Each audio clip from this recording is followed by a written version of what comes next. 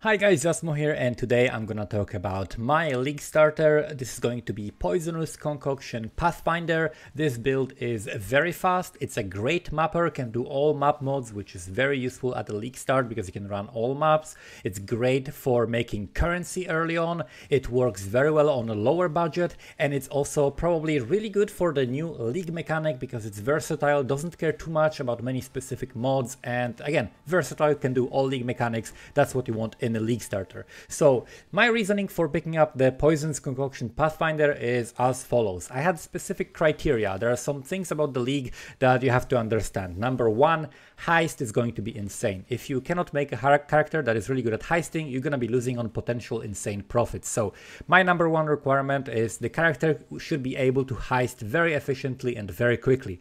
Number two, I want to do the League mechanic, the new League mechanic from the Lake of Kalandra, and I also want to do the new memories. So that means I want a build that will be able to handle rares. Rares are getting buffed, there's going to be fewer rares, so we want to use a character that uses marks, for example, that boost their damage rather than only curses, which are getting reduced effect on these monsters. So you want to get something that was going to have good clear to do all of these League mechanics, but also has decent enough single target to not struggle on rares, and it's not going to get blown up by them, so it needs to be also decently tanky. And the third requirement that I had is potential to swapping to magic finding later, because I think magic finding is probably going to be very, very strong. The magic finding gear is probably going to be more expensive this league because of the divine changes, but it's also going to be extremely, extremely powerful. There is a number of changes that I'm not going to go into now, but magic finding is probably great this league. So Ranger is the class that I definitely wanted to start. So what I did for the past week was test Deadeye and Raider Lightning Arrow, as well as Pathfinder Poisonous Concoction. I literally leveled all of these characters separately on SSF. I went through all of the leveling. You can check out VODs from my stream. Leveled some of the characters on stream, and you can check out the leveling for the Lightning Arrow. And I was comparing Lightning Arrow Deadeye to Lightning Arrow Raider to Poisonous Concoction Pathfinder at level 61 Infinite Heisting, because this is what I cared about later on. Because later on I know how these builds perform, but I wanted to know early on which one is better, because there are certain things about them that I like and don't like. So in terms of the Raider versus Deadeye, for Lightning Arrow heisting early on,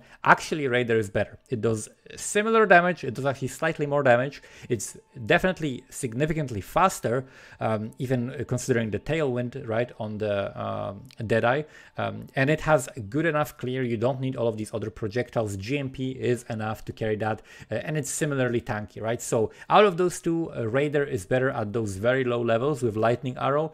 Higher on, when you're getting like past white maps, you're getting to yellow maps, you're doing your Uber Lab, then you want to transition to Deadeye if you're playing Lightning Arrow. But early on, Raider is actually superior. So if you're interested in the heist early on, then I definitely recommend the Raider. The guaranteed phasing and the higher movement speed, some extra spell suppression is gonna save your ass early on. It's gonna be much nicer feeling build. But the Pathfinder is the thing that I really was interested in testing, because if it turned out that the Pathfinder is actually at least as strong as the other two at heisting, then I would definitely go with Pathfinder, because Pathfinder is a stronger build overall. It's tankier, it can do the bosses easier, and it requires less gear if you don't want to invest into it. And you still can transition to MFing as a Deadeye later, because your gear will be all entirely different. If you go like MF Wonder, you have to buy all of that gear ahead of time anyway. So I decided to go with the Poisonous Concoction Pathfinder. By far the best out of these builds, and incredibly fast even at early heisting. If you use your shield charge well, it's going to be actually the fastest one of the three. So let's go through the leveling, and I'm gonna explain to you how you want to level this character. And before I do that, I also wanted to call out something. Somebody linked today a guide from the Max Roll website for the Poisonous Concoction Pathfinder, and I looked at the passive skill tree, and the passive skill tree has so many mistakes that are gonna make it so that your leveling would be really unfortunately difficult for no apparent reason.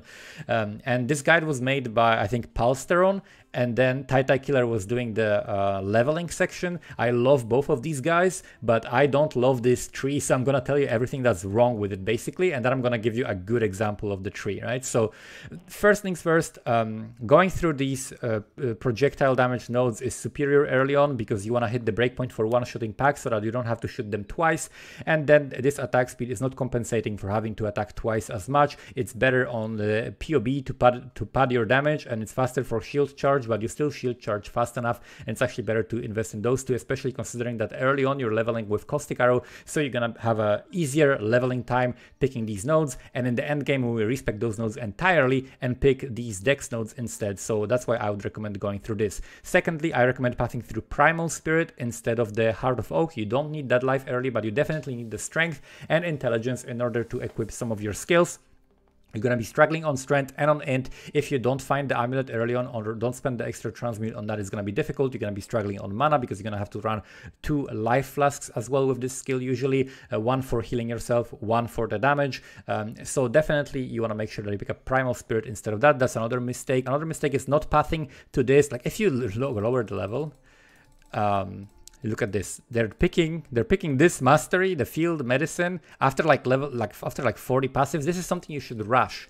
This is something you go first. Level 13, like you pass straight here through the Primal Spirit, go down, path to the field medicine, and grab the flask mastery so that when you fight Merveil at level 13, you never run out of flasks and you can actually use them to heal yourself. If you're as good as Deadeye Killer and you don't need to press your life flask a single time because you're gonna perfectly dodge everything and aim everything, and you have the best possible flasks that you can have, and you manage them perfectly, and you never overshoot the skill so that you use a little bit like one too many charge, then yeah, perfect, don't go for that. But you're not Deadeye Killer, you should pick the field medicine early on and the flask mastery of life. Flask gain 1 charge every 3 seconds at level 13 to do Merveil. That's another mistake. Then next mistake is even bigger, is not picking the claw mastery, which is going to give you 10 life and 5 mana for each enemy hit with your attacks while you're shotgunning. This is insanely powerful, huge sustain for your mana and your life, making your character insanely more tanky, making it so that you can sustain Blood Rage very easily, be virtually immortal on some of the early boss fights and so on. So this is a massive thing that they're not picking. That's another huge mistake. Going for the onslaught early on is something I definitely agree with. This is great. 1 passive for the phasing. If you want to pick that, that's also cool. I have no problems with that. But then they're not picking the poison chance, okay? They're not picking 100% poison chance. This build has now 90% poison chance for no reason instead of having 100% poison chance, right? So you can pick this node, and even if you wanted to grab these good nodes for the attack speed, because attack speed is basically padding your PoB damage for this skill, you definitely want to pick the poison chance instead, right? So claw nodes and the poison chance is going to give you 100% poison chance, which is something you definitely want. Then they're also not going for the fleet foot, which means they're not getting the grace reservation early on together with the charisma, so you're not able to fit the aura as early unless they're pathing to it like right away. No, they're not. So this is something that I would recommend picking early on, especially if you're using, for example, Smoke Mine as well, which is Smoke Mine Shield Charge is one of the combos you can use while leveling this skill. So Fleet Foot is something I definitely recommend picking up early on, so your leveling is actually faster, right? If you want to go faster, pick up Fleet Foot, and you can pick up the mastery for the grace as well.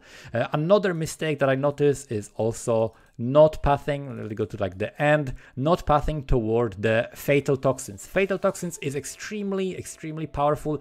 These 3 points here for the Fatal Toxins are stronger than these 3 points, for example, right? From the Toxic Strikes.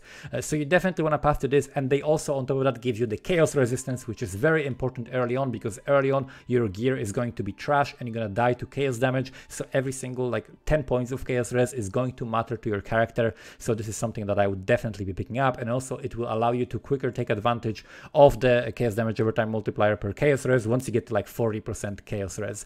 So also instead of these nodes, I would definitely go to this, right? So tons of mistakes in this PoB. I definitely don't recommend leveling like this. So now let me give you a good example of how you actually want to go, right? So this is a PoB that I made for the infinite heist testing. This is level 61 character, passive points from completing the skills that I would have normally in my run, which shows here level 64 because some of the quests are normally higher level than you would be in this run, but okay, level 61 PoB. What do you want to do? Let me just go to like fresh tree so I can show you while leveling. First, you path through these nodes, and then you path to the Primal Spirit, so you can equip your banner, you can do Frostbling if you want, you can just equip more items, and you don't have to struggle. You can actually grab a better amulet, you can get something with damage, you can get something with resistances, much easier than being stuck without having these stats and having less mana and running out of mana. Next, you want to path to this, and then you want to grab the life flask, gain 1 charge every 3 seconds, same for mana flask. This is level 13 character, which is going to be fighting Merveil now, and this is going to help you so much, it's going to make it much safer. Next, we path through here, and we pick up the Claw Mastery, so we want to pick up the chance to poison. This is not giving us anything else, because of course we're not using claws, we have an empty hand, so it's a bit counterintuitive, and people really usually don't think about picking that, but it's insanely powerful when you pick up the Mastery, which gives you so much life and mana gain on hit. That is absolutely ridiculous and a huge mistake not to take. And this is giving you 10% dot multi for poison, and this is giving you 10% chance and 10% chance to poison on hit. Then we are in fact rushing for the onslaught effect and onslaught. Then you can pick up something like these 2 life points and pick up the life mastery early on. The earlier you pick up the 50 life mastery, the stronger it is relatively to your total life, right? So that's why you want to pick it up early and not like save it for late. That's another mistake that was in that PoB that I noticed. So that's something you want to do here. Then you want to go for the 100% chance to poison, and once you have 100% chance to poison, now it's actually reasonable to pick up this node. 300% increase damage from poisons if you poison a non-poisoned enemy. And then we go for movement speed, so you can pick up the quick step, and you can pick up either this for the increased cooldown recovery rate, and if you're not, if you don't care too much about the cooldown recovery, just pick up the movement speed from here. Then next we're pathing toward charisma. And as we pick Charisma, we can also pick the 25% Grace Reservation Efficiency. After that, we can also path for this. If you really want to, you can pick up this Mastery, which is going to give you Utility Flask charges. That's higher uptime of your Jade Flask, which you should have close to this level, as well as your Quicksilver. So it's going to be very, very helpful. Then we path for the damage. Big life, damage, movement speed. Actually, you can prioritize this movement speed over the life, but then we pick up the life and strength. Very, very helpful. Then we go through the Blood Drinker, and then we go for these passives in here for the Fatal Toxins. Other than that, we can also path for the life here. We can path for the accuracy if you need the extra accuracy, and that's basically how the leveling early on looks like. Let me go to the actual Infinite Heist. Oh yeah, then we also have, right, this is not supposed to be picked here. 82 points. Yeah, this is correct. So we've got also the life here. This is basically one passive for 5% life. We've got also this life picked here.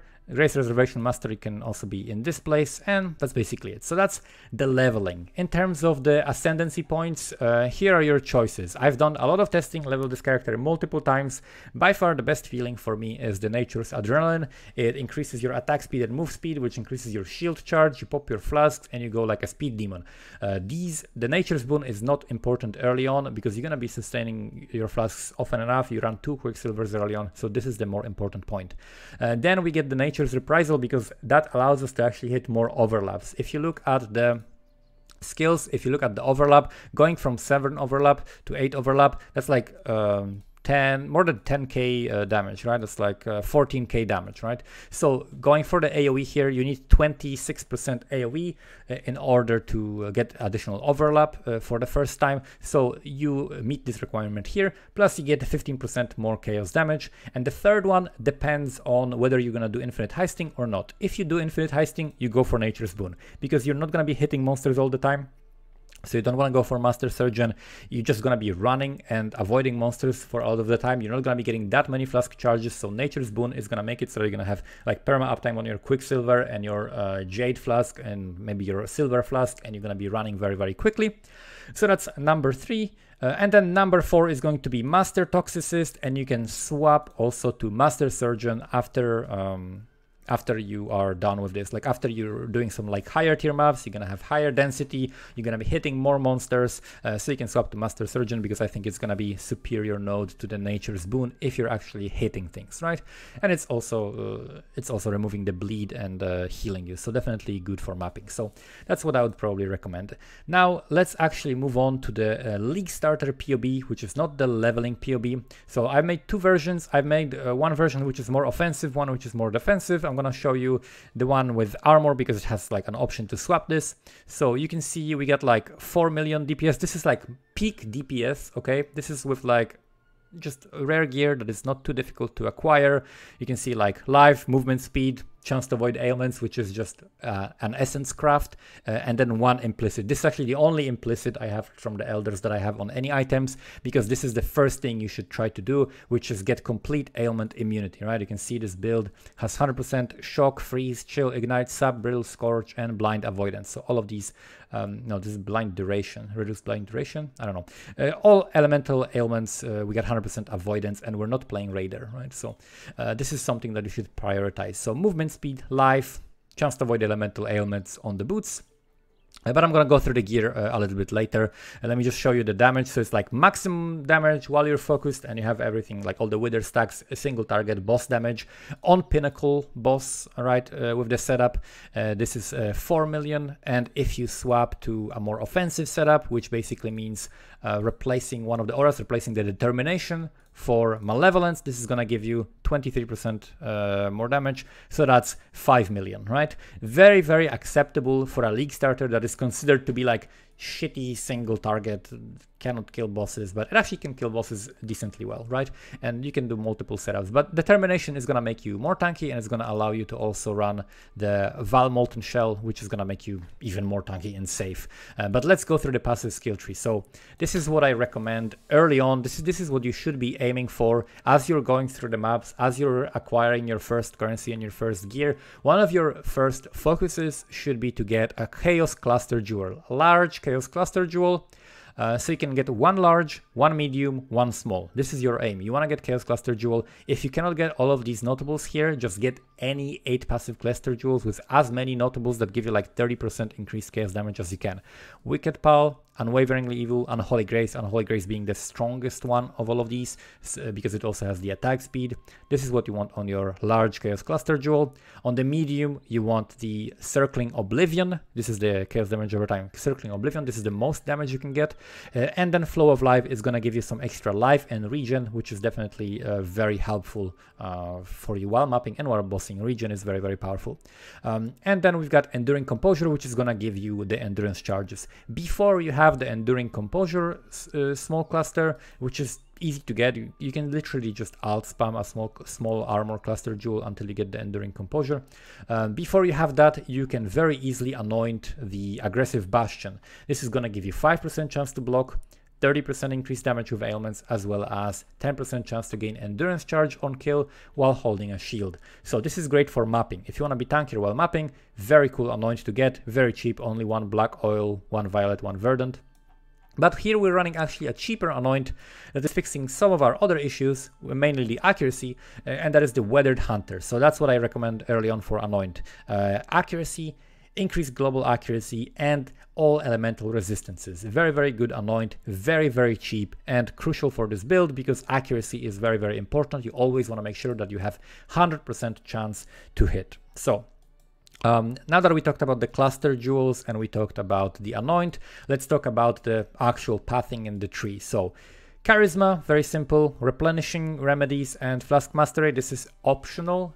If you play, like, you can try playing without it, see how your character feels. If you can spam your flasks enough and you're happy you never run out of flasks, just don't run it. But if you're spamming your flasks a little bit too much, you don't have them set up perfectly or whatever, this is gonna help your character feel much better. Then we've got the Chaos Mastery for 1% chaos damage over time multiplier per 4% chaos res. It's pretty easy to get chaos res on this character, especially later on. Later on, you actually wanna go for like 90% chaos res with the Divine Flesh, but at this stage we have 40% chaos res, and that is enough to justify running this, because that means we're basically getting 10% chaos damage over time multiplier, which is a good way to spend a point. Then we're pathing through this chaos setup. Then we're pathing simply 1 point here. We're picking the Fatal Toxins. For the Poisons Masteries, we are picking the 300% increased damage, and then we're picking also the Poison Mastery, Poisons deal damage faster. Both of these are going to help the new mark.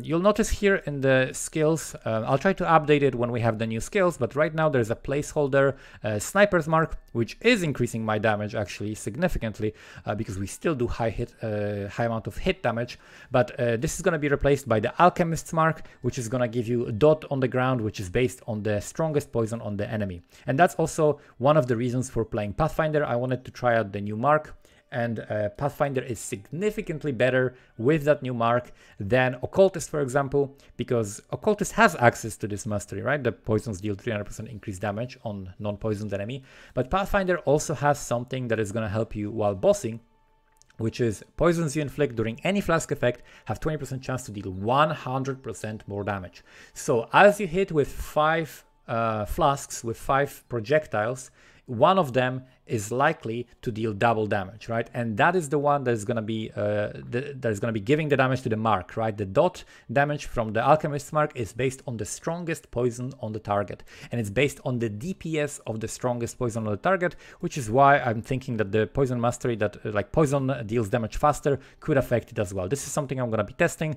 If that doesn't work, you can also run the poison duration, right? You can also run the Plague Bearer maximum value, whatever you want to run, right? But poisons inflict damage faster is going to be good for that new mark. So that's what we have for the poison masteries. Here we are pathing to the top because we want to grab Whispers of Doom as well as the influence and the extra reservation. Whispers of Doom are going to allow us to run Despair on hit, which is going to come from a ring. This is something you should prioritize very early on. It's a huge damage increase while mapping. And then we're going to also run the mark. So mark on hit plus Despair on hit. All the curses are automated, no hassle, easy playing. Then we got the influence cluster for extra reservation, so we can earn all the auras we want. And then we've got the atrophy, which is a very good amount of damage. This is also giving us some extra strength as well as life. Very efficient use of this area. Other than that, what else are we running? We're running some leech for life and mana as well as life and mana on hit, because later on we are dropping the claw cluster because it becomes less efficient. We got suppression here because we got 100% spell suppression chance. We got some accuracy. We got some nodes here that give us not only life but also chance to avoid elemental ailments, to cap the avoid elemental ailments to 100%. And then we've got mark nodes, which are giving us frenzy charges. So because we're using a mark, another reason why using the mark is good is because we can get frenzy charges on bosses.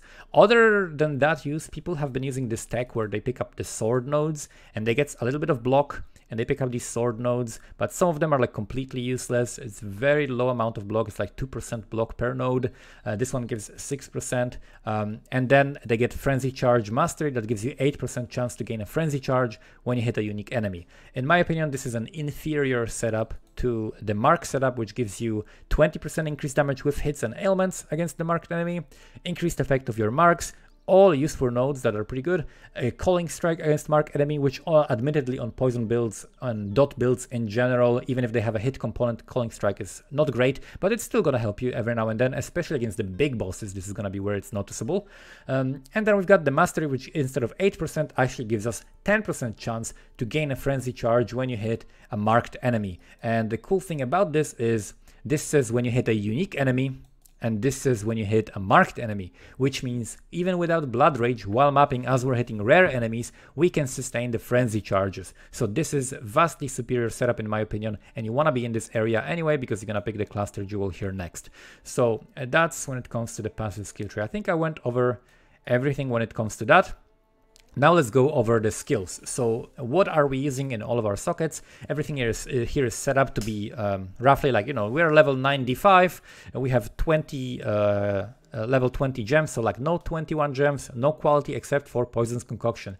Why does Poison's Concoction have 14% quality?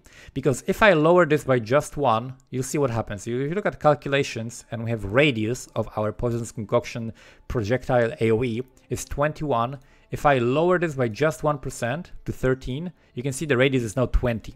So you need 14% quality on your Poison's Concoction, which is going to give you 7% increased area of effect.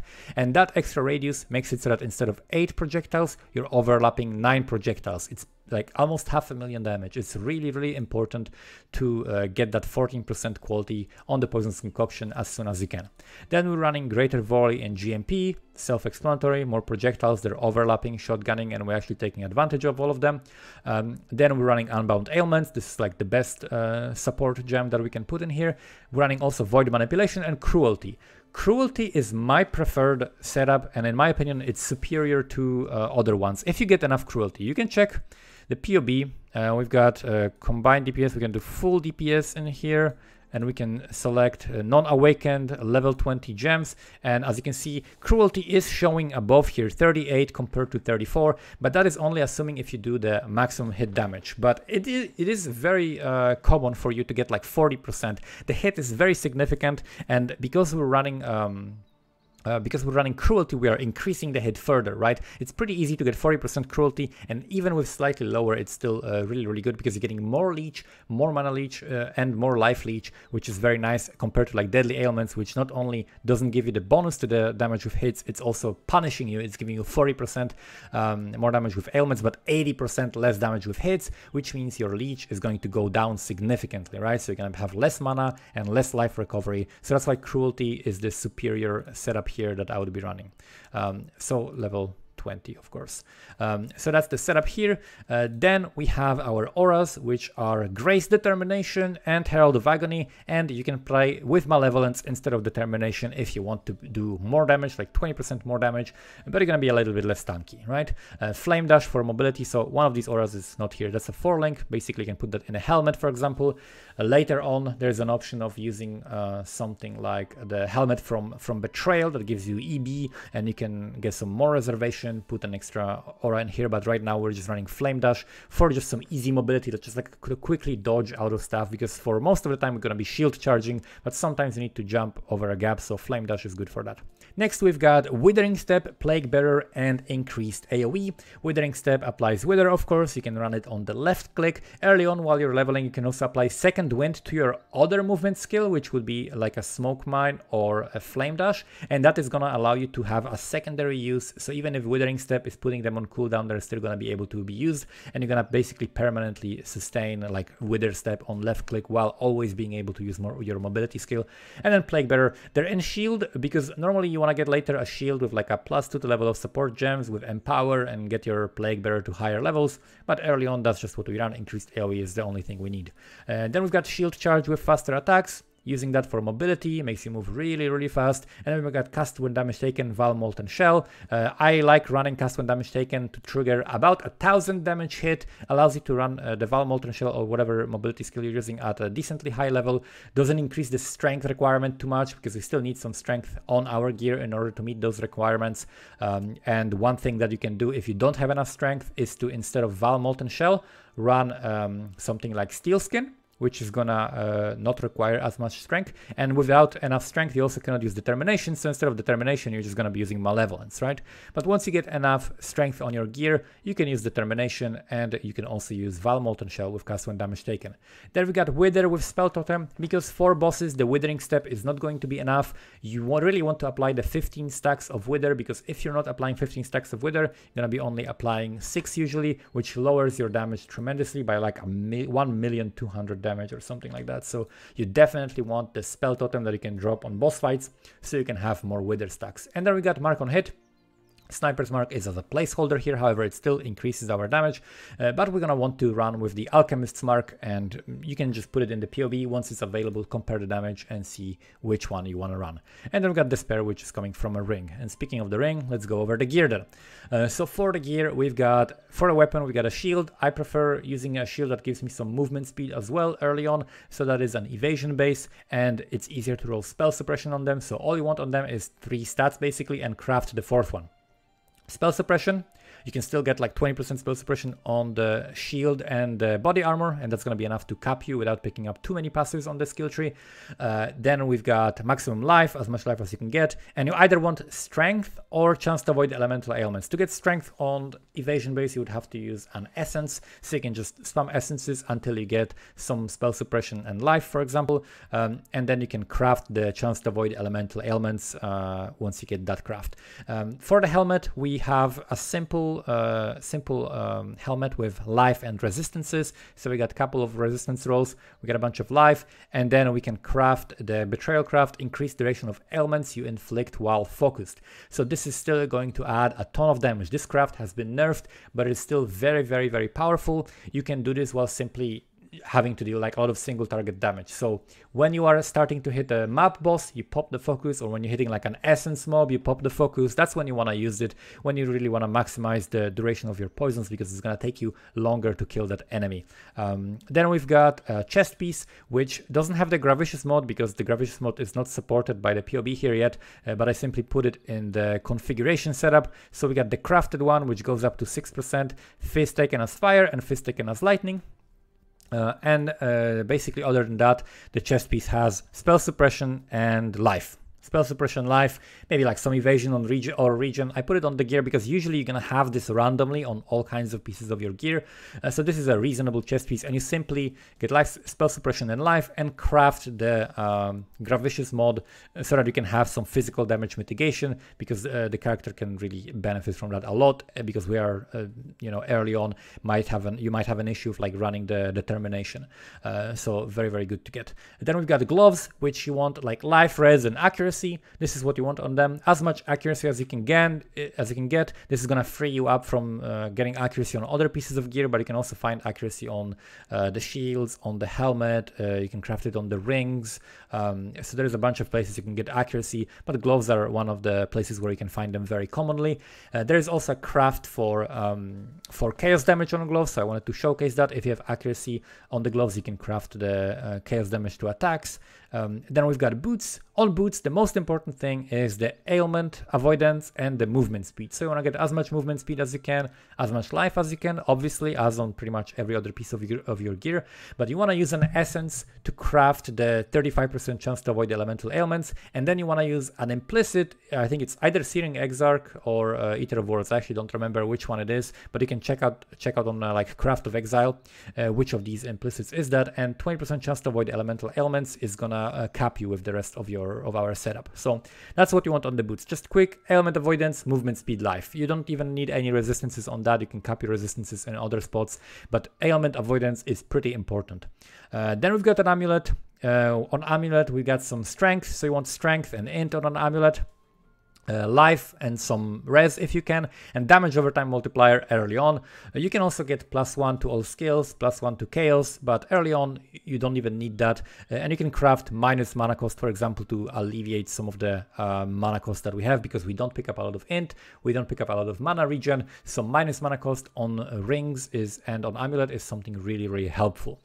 For the rings, one of the first upgrades that you should go for as soon as you possibly can is a Hunter Ring with Despair. It doesn't really matter what it's going to have on it. Obviously, you'd like to have some resistances and life, and if you can craft either accuracy or chaos damage to attacks, that's going to be great. And the ideal base for that would be an Amethyst Ring, because it's going to help you cap your chaos res. So that's what you want on the ring. That's where your curse on hit is going to come from. The other ring is simply life, resistances, and we've got minus mana cost. That's the craft that we also have on an amulet, which is going to help your mana. And then for the belt, you want a Stygian Vice, because for a Stygian Vice you can also use a jewel with tons of accuracy, which is very, very nice. So you want Stygian Vice with just some life and resistances. That's the main thing that you want. If you get some armor or evasion on it, that's also great. If you get some mana, cool. Doesn't really matter. Life and res on a Stygian Vice. And then for the Searching Eye Jewel, for the Abyss Jewel, you want to get accuracy, life, and if you can, also enemies withered by you have -2% to all resistances, which includes the chaos resistance. So that's really, really cool. Flasks, pretty important for this build, because we're playing Pathfinder and we're also playing Poison's Concoction build, so it really, really matters. The life flasks that you want to focus and prioritize on is a Saturated Divine Life Flask. You want to get it to 28% quality as quickly as you can, so that's why you want to prioritize Betrayal. Pick some Betrayal nodes on your Atlas, do Betrayal early on. You're gonna be able to get like white sockets, high quality scarabs. It's really good money early on to do that, and you're also gonna be able to like use ashling to craft. Early on, ashling is not that expensive if you wanna sell it, but you're gonna be able to use it to craft like your boots or your chest or whatever else you want.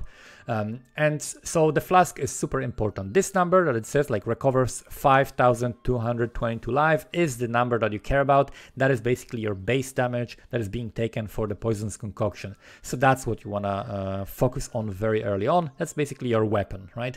That's how you want to look at it. Then we've got a jade flask, and we've got also a granite flask. For granite flask, I recommend the Rumi's concoction because it's also going to give you some extra block. For jade flask, you can get some increased evasion. You can also get some like reduced curse effect on you, stuff like that. Quicksilver flask, you want to get, for all of these flasks, it's really good to get like reduced charges used, because that is gonna make it so that the flasks refill quicker, right? It's more efficient to have the reduced charges used than like more charges. More charges is actually not good, but reduced charges used is very, very good. Quicksilver, increased movement speed as much as you can get on it. And then we've got a silver flask as well, which is gonna give us onslaught, make us move faster, and then reduced effective curses on you during flask effect is a very good mod to get for mapping as well. And then we've got sockets, which is the last thing for the items. So we've got the large socket, large chaos, 8 passives. If you can get the notables on it that give you 30% increased chaos damage, that's amazing. If not, use it anyway. Then we've got a medium cluster, chaos dot, ideally with circling oblivion, and then something that gives you either damage, but I think flow of life is a very good balance of stats. Then we've got the small cluster for enduring composure, and then we've got jewels that are gonna fill the holes in our resistances, for example, right? So we got a Viridian jewel here that is fire and lightning res, and then you get some chaos damage over time multiplier and increased life. And then we've got another one, another example, fire and cold res, some life and chaos damage, right? Those are kinds of the jewels you want. If your resistances are fine, what you're looking for is like chaos.multi, attack speed while holding a shield, and maximum life, right? Those are the modifiers that are very good and very helpful for this build. And that is basically it. So this build is going to feel very, very fast. It's going to feel decently tanky, be able to do all content.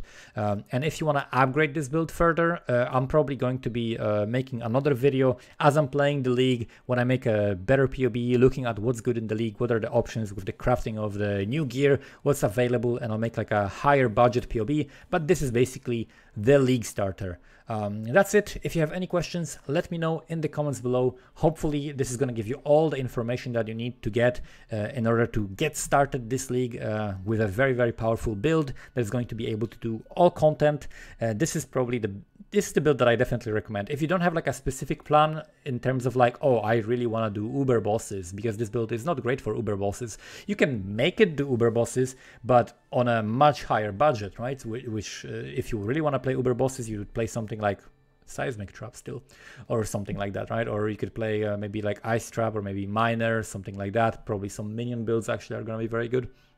But this is not great for uber bosses, but it still can kill like your Uber Elder, your Maven, your Searing Exarch, your Eater of Worlds. You can get your own Watchstones with this character, and you can have fun doing all of the content from the new league mechanic. And that's basically the goal of a league starter, just something fast that doesn't care about map modes, can make currency quickly, and you can get your own Watchstones with, right? Those are the requirements for me for a league starter at least. So thank you so much for watching, and see you next time. Have a good league start. Bye bye.